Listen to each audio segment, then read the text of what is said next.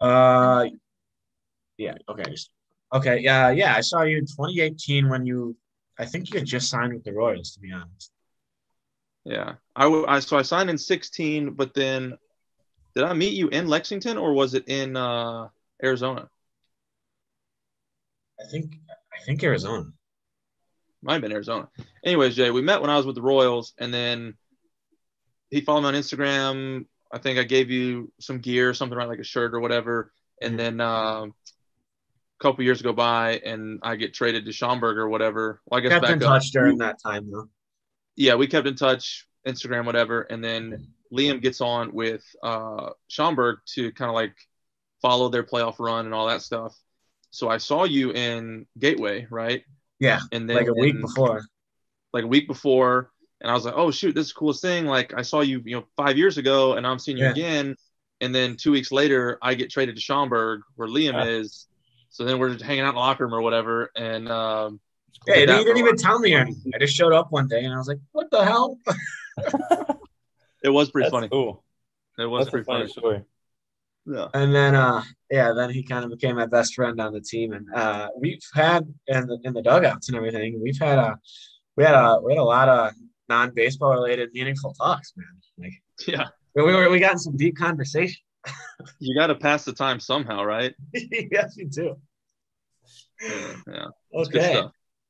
so yeah, I guess my first question for you guys is obviously for some context for the viewers, Jay is currently the punter at Notre Dame, and Geoff is a professional baseball pitcher. Um, still getting back to the minors. Like I am still working my hardest on that. It's still early, so it's all good. We got time, but yeah, just to let you know, I'm still working on that. And yeah, you guys want to describe how it was like, uh, sorry, how it was being brought up in like a very athletic household and kids playing sports and seemingly being pretty successful at sports. Yeah. You got it, Jay. Take it away. Well, I guess the first thing just to mention, you know, we're very lucky to have the parents that we have and to have been brought up the way we were. Um, but I will say that we had a pretty competitive household too. There's a pretty good gap between me and Jeffrey. And I imagine before I came around and before I can remember, Bradley and Jeffrey were probably pretty competitive too. And I can just remember playing like knee football and throwing baseball with Jeffrey and doing all kinds of stuff. And like it was always a competition. And our dad's a baseball and football coach, so we had that side of it too. We had a coach that brought us up, but we also had, at least I had, Jeffrey, who, like, when I was in high school and middle school, like, he was at Alabama, so like I thought that was the coolest thing, that my brother played college baseball. Like, Mhm. I felt like I had the leg up because I had somebody like help me and Leg teach up, no pun intended. what. Yeah, No, man, that covers a lot of it. I think the just the nature of growing up in a competitive household with three boys. Our older brother Bradley's 27. I'm 20. Excuse me, he's 28. I'm 26. Jay, you're what, 21? So I mean, we're kind of close in age. So just competing in whatever it is that we were doing, whether it was sports, baseball or football, or playing basketball in the driveway or anything like that. And I think it grew to the point where we got good enough. Me at baseball, Jay at football, and Jay could have played baseball at places too. I probably could have played football at places, but we chose our respective routes there. But I think just growing up in that household and having parents that encouraged us and pushed us and challenged us, but then at the same time we also had each other do the same thing. So um, it wasn't hard. The playing baseball, playing football, the hard work, all that is hard. But when you look at our situation, it wasn't. It so much of it was done for us. It was just like yeah. handed to us from that regard. So I think that just hits the nail on the head. Just a competitive upbringing and childhood and with each other. So And then when you guys were younger, did you play? Uh, I assume you guys played multiple sports. And then when was it that you guys like broke down your route that you chose? And what went into that decision for you both? Go ahead, Let Jay. me go first. Yeah. So I played baseball and football for the most part. I played basketball for a couple of years, but I think competitive travel basketball at like Locust Fork, like when I was in elementary school, so I was like, that doesn't really count. But I played baseball and football the rest of the time, and I played baseball up until my junior year, because I didn't play my senior year because I graduated high school early to go to college early to start as an early enrollee. So I guess it was the summer going into uh, my senior football season, I guess, that I realized that that's what I was going to do. So Sounds about right. And then what about you, Geoff? I mean, I think I knew I wanted to play baseball at Alabama since I was 7. So, Did you play everything football else. when you were younger? Did you play football when you were younger? I actually didn't play until I was in, I think, 8th grade. Okay. And I had a passion and desire for football too, but everything else for some reason was always kind of secondary. Not on purpose, but I think baseball was always just at the forefront. Like I was always really good at it. I was always having fun doing it. I knew that I was, I don't want to say better than anybody at it, but just growing up, you could tell that I was just as good, if not better than some people, that I was going to be good at it down the road too. So basketball and football and anything else kind of became secondary. I played football all through high school, and I didn't play basketball my junior and senior year too. But more so just because of the situation I was in at Locust Fork and transferring from Hoover out there, and then I actually transferred back to Hoover my senior year to play baseball. Not to play baseball, but my dad got a job over there, so we moved back to Hoover. It's a whole other story, but yeah, I played all of them, but baseball was always the one that I knew I wanted to do. So if some crazy scenario happened with football where I, could have got a scholarship, like, quarterback at Alabama, then I obviously would have potentially chosen that. Yeah. But the baseball route was so head on, straight away, wide open for me that everything else kind of was secondary to it. Okay. And then Jeffrey's Jay, probably like the opposite for me because obviously Jeffrey's said like he knew he was going to play baseball. I honestly like could probably debate like sometimes I wish I had tried to play baseball instead, I mean, and I the have reason that debate in my head too. I wish sometimes I would have played football, but yeah. that's just because like you were talking about the competitive side that we always had. Like we were pretty good at both of them. Well, I think baseball was both our first love because that was the first thing that we played. Yeah. So that's pretty standard. I think you play that when you're younger anyway. So, and yeah. then dad playing baseball, and then growing up Red Sox fans and the Red Sox Yankee rivalry, and us watching Nesson, and like that's like a childhood staple for me. Like sitting there with you and Bradley and Dad and Jeremy Jerry Remy. Remy, Don Orsillo, or on Nesson talking, and we got hamburgers on a grill or whatever, and it's like we're all getting excited to watch the Red Sox and Yankees play. Like that was, and I'm 10 or 12 years old. Like, so the dream of playing the big leagues was always there too, but Alabama was first for me. But back to that point, baseball was, I think, definitely both of our first loves. And then Jay, how did you end up becoming the punter at Notre Dame? Because punting, it's not necessarily a position where there's like receiver or anything or defensive back where you got a lot of chances to make a different team. Like punters is really only like I'm guessing one per team, maybe two if we got a backup. But like sometimes a lot of schools, I doubt that. Like it's kind of a tough position, especially with punting, because like everyone can only like punt so far. So it's like, and if everyone's super good at it, I mean, like those like every inch kind of matters with it. So how did that go? So I didn't. I guess it was my freshman or sophomore year of high school, and I think both me and Jeffrey and probably our oldest brother Bradley, we probably all did it. And I know my dad did it. You just get bored and you're by yourself. You go out in the yard and you just kick, like just to do it, just to have something to do and just see what happens, see where the ball goes. Yeah, and then I guess we got to the point where we're like, both me and Jeffrey, like we just got good at it. And one more thing, we started competing with each other, and we still do to this day because Jeffrey can still punt really well. Oh yeah. But I'm about to say, you better give credit where credit's due, son. Hey, I am. But the starting punter my freshman year in high school was like the strong safety, and he was pretty good. I mean, I just don't think he really had desire to do it, Oh yeah. and so I kind of saw an opportunity and just tried to work at it a little more and more. And I, I guess I started my sophomore year, and then I actually started going to a punting and kicking coach, um, and that's kind of where I started to get better. And I played quarterback in high school, so it wasn't like that was the only thing I did. I was gonna But ask you a PO.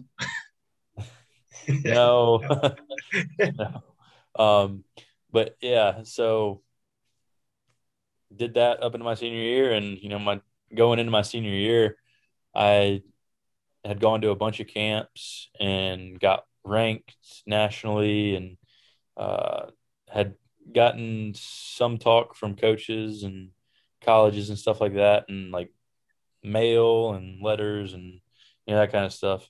And I ended up getting three offers, uh, Missouri, Mississippi State, and Notre Dame. And I ended up going to Notre Dame and had several preferred walk-ons. But yeah, that's how I got here. Cool. Yeah, that's awesome. How has your punting kind of improved, and what's like a college punter's practice like? I've fallen asleep at practice before. Because I when I was younger, I played a lot of kicker, and the practices were pretty lonely and boring for me. So Yeah, so I mean, we have I don't the way that we do it and a lot of places do it is you have 18, 20 periods of practice just to take a range, and each period's 5 minutes. So there's probably 2 to 4 periods in an entire practice where I actually have to do something. So 10 to 20 minutes of the entire hour and a half, 2 hour practice that I actually have to do something. So the rest of the time, I either just focus on a couple small things and kind of do some drill work and just, kind of like a baseball player would hit off a tee, kind of like that. Um, and the rest of the time, I mean, it's just, watch. I get to watch. You sound like a PO in baseball. Yeah, I get to sit and watch a college football team, up close and personal. And, I don't know, it's pretty cool. yeah, no, it definitely is cool. And what I was hearing earlier is you're telling me you might be the next Johnny Hecker, played quarterback in high school. That'd be pretty There might cool. be some trick plays coming. Hey, I'm in favor. You're for him. I don't know if our coach is. And then how have you guys? Because when I was filming with Schaumburg, you guys seemed like Jeff called you pretty regularly. How do you guys stay in touch, like with the rest of your family and you and Jeff? Well, I Seems think like that's pretty important. you can go off of this too, Jeffrey. But I mean, for me, being away from home and being away from everybody can be tough sometimes, So I stay on the phone very often. I call Jeffrey like 3 times a day, you know. That's an And understatement, probably. we talk about everything too, So just makes you feel a little closer to home and closer to everybody, and you still have those relationships, and that's family, so you gotta stay close. No. And then, so when you guys were growing up, you said your dad taught you guys how to punt, and what was that like? What were your guys' both some of your favorite things punting? Jeffrey. Oh, that's a tough question because it was one of those things where I didn't really know what I was doing. And you kind of like did it. stumble, I guess being a decent athlete, you like stumble upon figuring it out. You don't know what you're doing, but you end up being decent at it. You end up being okay at it. And you drop the ball and kick it and it goes far and you're like, oh, I'm pretty good at this. So then you try it again and again and again. And obviously repetition is going to eventually lead to you doing something right. So it wasn't so much that I like enjoyed it for the sake of me knowing what I was doing and the ins and outs of it. Like I know pitching these days, it's not like that. But growing up, again, you go back to the competitive side of things and you have a passion to be good at something. Even if you're not very good, you try to learn, you try and progress and grow in it and all those things. And I think having my dad, who punted, played quarterback in high school, played college baseball at UAB. So he was an athlete too. Our mom was a gymnast. She was an athlete. So that competitive inner drive, or whatever you want to call it, was always there. So no matter if it was punting or baseball or quarterback or whatever it was, that kind of would manifest itself in that. So when you relate that to punting, it's not that we knew what we were doing, but we were just super, like, ultra competitive with it. And we knew, Like hey, one we of have those guys on the baseball team that throws the knuckleball. Essentially, it's the same thing. Of course, I feel like throwing a knuckleball might be harder than All punting right, football. a slider, a split, and you're not a pitcher. Yeah, same thing. So you have fun with it, and for long you're like, oh wow, I'm actually pretty good at this. I could probably get on the field and do this. And I think that's what happened mainly with Jay. Football for me growing up, I wasn't that athletic when it comes to speed and agility and all those things. And so I was slow and small and probably scared to get hit for the most part up until I was a sophomore in high school. And so I was like, hey, if I can get on the field and punt, I don't have to get hit. So maybe that's kind of like my end, right? So I could do it that way. And then I ended up playing quarterback too. So I ended up doing both. But it started out as like, hey, I'm decent at this. Maybe it'll get me on the field. Maybe I can try and progress and get a little bit better. But outside of that, there wasn't anything to it. Gotcha. And then, Jay, how do you I didn't even know there was so much work that went into punting until I was catching punts from Geoff. And you guys kick spirals and there's backspin and what goes into all that? And like what there's got to be like when you actually punt it, like it's like inches off the foot, like can mess everything up. Like how do you fine tune that? I mean, I guess you could compare it to being a pitcher, like it's very mechanical and, you're very detailed in everything you do. Probably more detailed than you are as a pitcher, but I mean, everything from the way the ball comes out of your hand when you drop it to the way it hits your foot, and where your swing is straight or, whatever. And kind of where on the field you are. So, if you can kind of let loose and just kick it, or if you kind of got to be more controlled so it doesn't go to the end zone. Mm-hmm. So. And then who might be an obvious answer, might not be because Geoff's got kind of a boot on him too. Who can kick farther? I won't even argue. Go ahead, Jeffrey. I just give it to him. That's not true. I'm gonna say Jay right now, obviously, but I will say that if you get 3 weeks, just get a month just to work on straight punting, you might challenge that. If I get a little prep time and a little chance to get into it, maybe so. But going back to Jay's senior year of high school, going into Notre Dame his freshman year, kind of that whole window of time there, we would go to Hillcrest and we would punt on the football field. And of course, he's going Notre Dame. I mean, he's big shot, whatever. I hadn't played football obviously in years. I'm 4 years or 3 years into pro ball at this point, and playing baseball. So I mean, I just mess around doing it. But we would have some of the most competitive. Like we got the stopwatch out there, we got the whistle out there, we got the camera out there, just in a bag of 20 balls. And it's like, hey, we're gonna coffin this to the right, or we're just gonna launch it down the middle and kick as far as we can, or we're going for hang time, or anything like that. And we would compete back and forth for 2 hours kicking footballs. Wow. Should have. Probably more than we should have. Yeah. But I'd say around then we were pretty close. I mean, he was maybe a tick ahead of me. But at this point, I mean, he's light years ahead of me now. I haven't done it in years, and he's gotten. I've been in the weight room, man. Well, you've been in the weight room. I think you averaged 39.5 your first year. You averaged 42.5 your second year. Now you're at 45 or something. So I mean, you're trending the right direction, right? So I'm going the other way. So yeah. At least you're honest. Right. That's what I'm here for. My brother just got here. This is Devin. Hello. Devin, how competitive are we? How competitive am I? Not as much as I am. That's a lie. Brother's got to compete a little bit, right? Oh yeah. Come on. Like what? An example. Yeah, what do you mean football? Yeah, receiver. I could play quarterback and I'm decent at receiver. You can't throw for shit. Yeah, he's yeah, you're like a PO, man. Like a one position man. Basketball. I'm like a Taysom Hill. I'm versatile. Basketball. Yeah, basketball. You got me there. Running, you got me there. Jumping. Well, jumping. I don't even count jumping. You can't take a soccer ball for shit. No, I can't. You can't touch me in the way.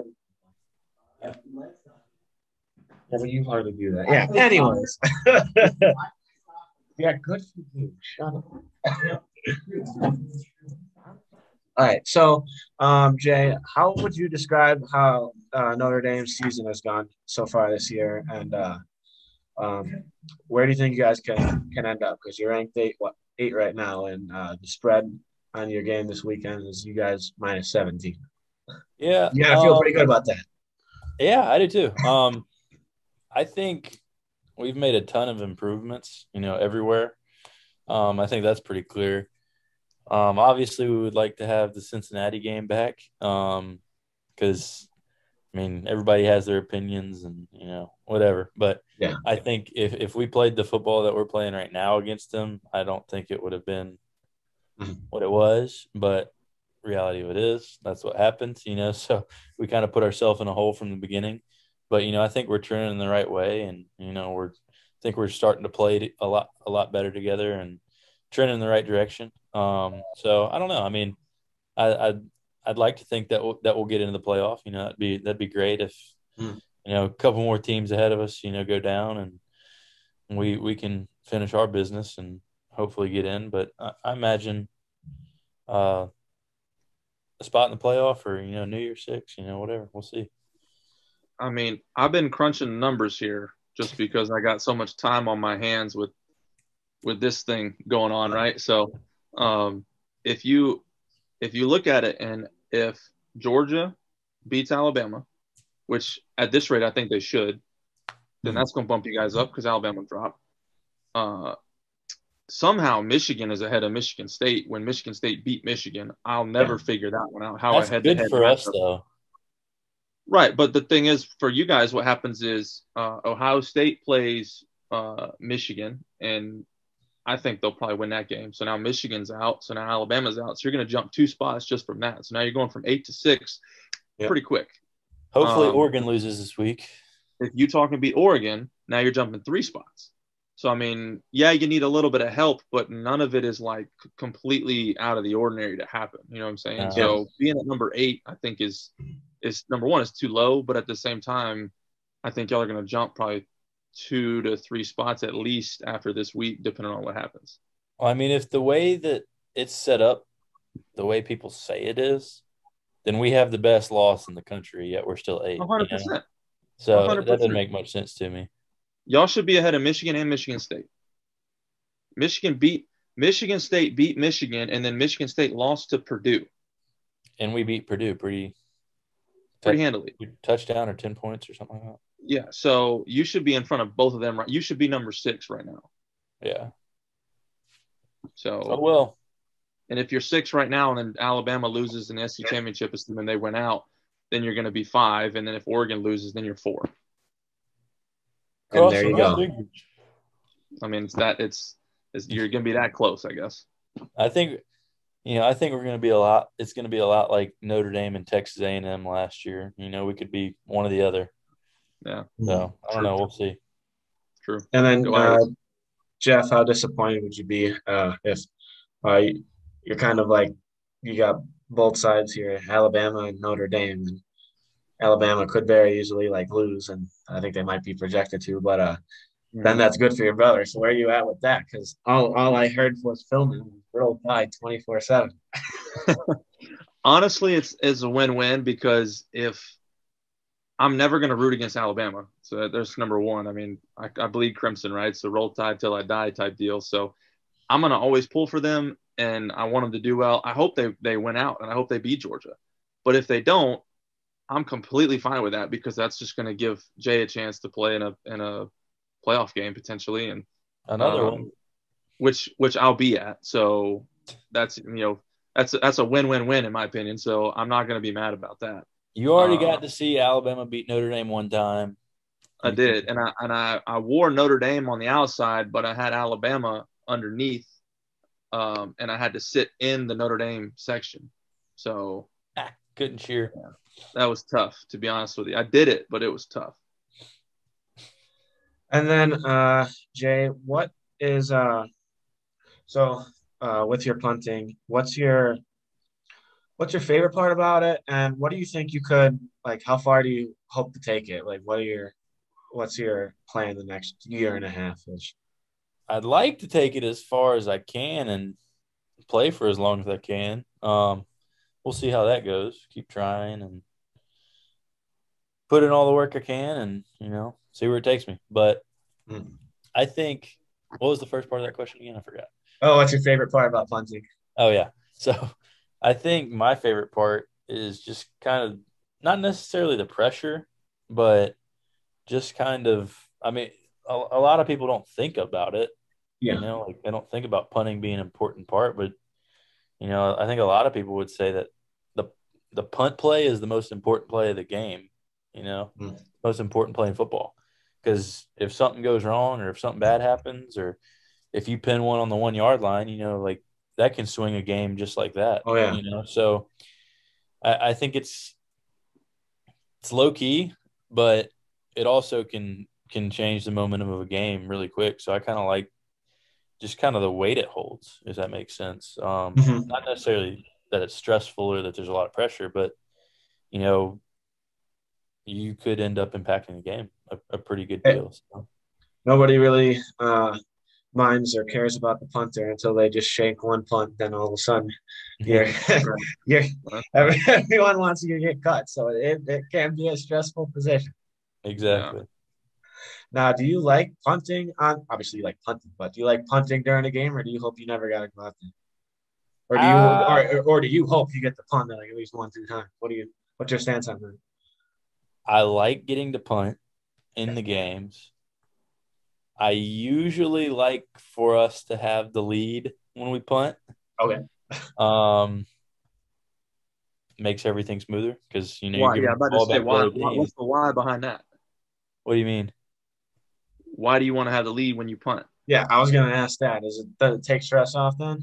Because not necessarily stress, but I mean, it just like you're giving the ball back to the other team, Mm-hmm. So it's just a good feeling to know that, hey, if we're going to give the ball back to the other team, try to flip the field, yeah, they might have to drive 80-something yards, but we're still ahead, like. But shouldn't it carry the same weight if you're down a score and it does?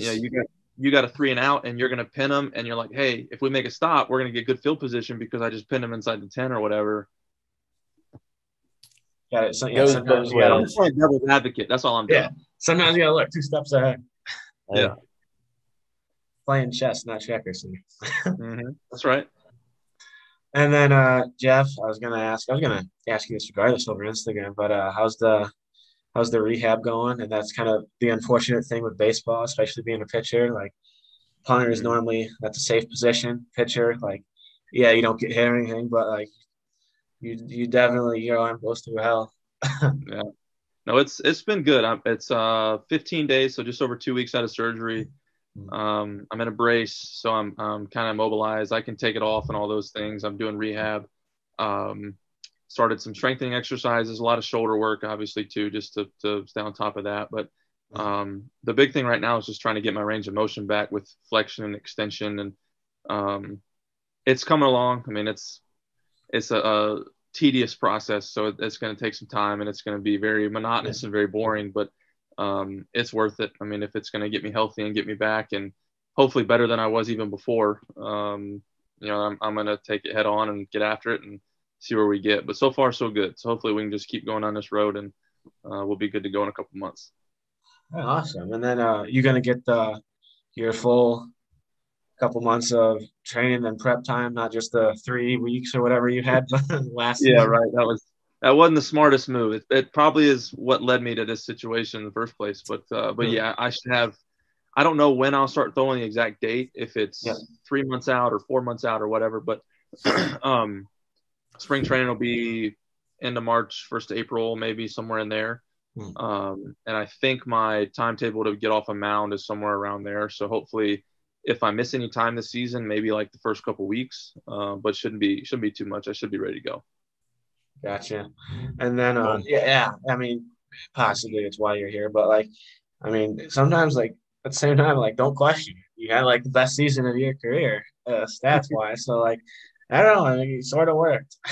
Yeah. Hey, you find a way, you know, no matter what happens. And I hate that I got hurt, but I do look back and thankful for the opportunity. I got to start again. That was awesome.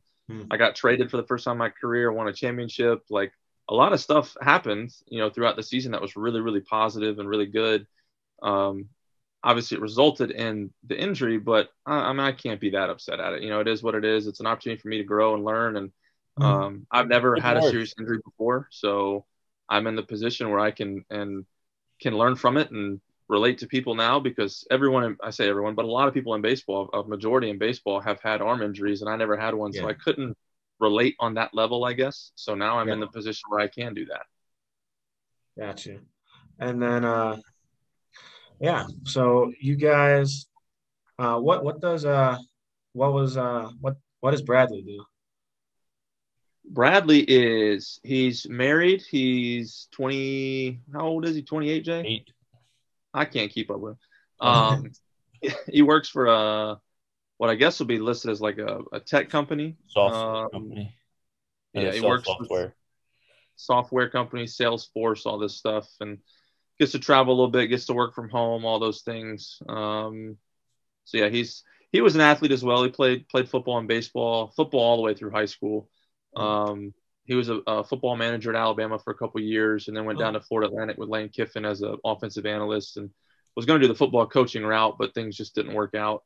A couple different reasons there, but coming back home, started working and got married and all that stuff. So, but he's just as competitive.